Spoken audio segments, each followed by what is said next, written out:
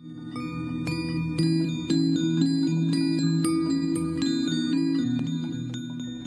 I'm Ginger. I'm the Executive Director of Asifa-South, and Asifa-South is actually a chapter of Asifa International, which is the International Animation Society, and ours is specifically for the south of US and specifically headquartered in Atlanta.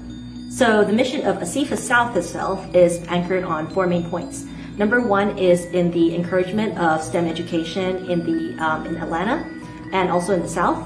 And the second is also through exposure for artists. Then that's what we do with our animation festivals and all the different screenings. And then the third mission is also to create diversity, not in terms of just a buzzword, but also to include inclusion, which means that we're trying to draw in more people to our organizations that are of different backgrounds so that we can have more inputs and ideas of how the industry is.